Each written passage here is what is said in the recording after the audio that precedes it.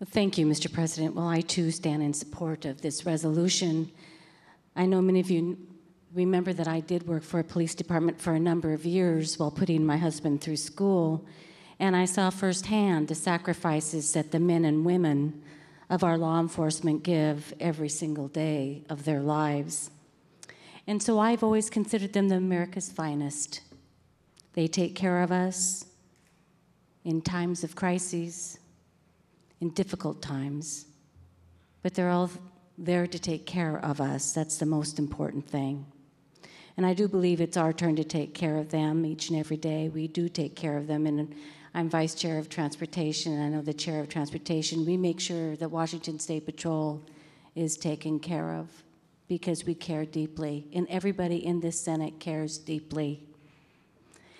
I wanted to say just a couple of things about Trooper Tony because just hits me near and dear to my heart is that he absolutely loved the kids.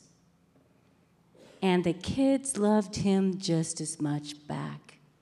He cared for them so much that he went into the schools and talked about safety. Well, seatbelts was number one. But of course, most of you in this room know cell phones is my issue, and he was on top of it.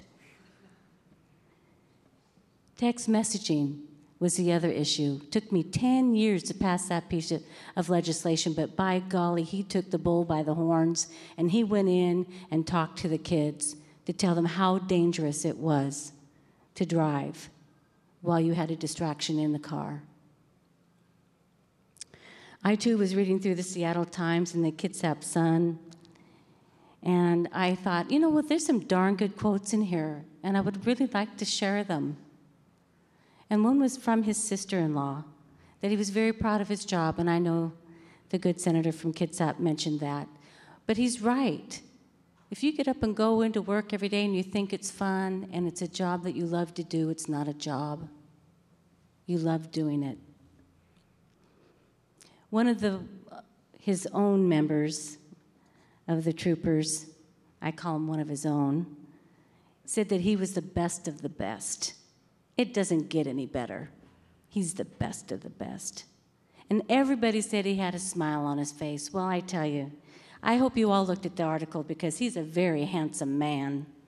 Beautiful smile. What a good-looking man, if I may be so bold. Chief Batiste, you lost part of your family. But what you said about him touched my heart. He's the type of person that you want to be around all the time. He had a great sense of humor and a great personality.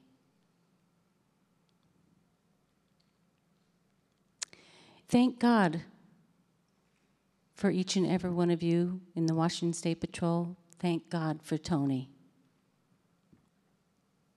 It is a sad day for the Washington State Patrol family. It's a sad day for Washington State family. All of us will dearly miss him. And I thank the family for the huge sacrifice that you have given us. But you know, we will never forget, ever. I salute you. Question before the Senate is the adoption of Senate Resolution 8700. Those in favor will signify by saying aye. Aye. Those opposed, no. The ayes have it. The resolution is adopted. We are greatly honored today to have so many friends and family of Trooper Radulescu with us. Would you please stand and be recognized by a grateful Washington State Senate?